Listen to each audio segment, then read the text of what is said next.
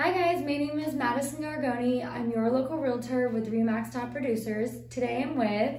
Hi, I'm Natalie Fernandez. I am a loan consultant at New American Funding. We're here today because I want to ask a question with our friend Natalie here on how do you suggest a first-time homebuyer starts the process of applying for a home loan? Okay, so if you're a first-time home buyer and you're wondering what is your first steps, first step is, of course, I would love to talk with you either on the phone or in person and kind of get an idea and feel of your file, how much you're trying to qualify for, what's your income like, all of that. The next step would be to actually apply. So I would either take an application with you on the phone, in person, or you could do it on my website.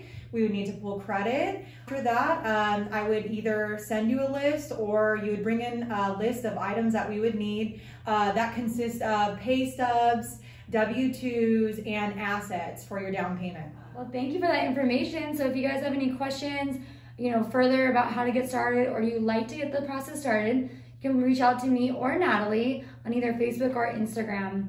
Thanks.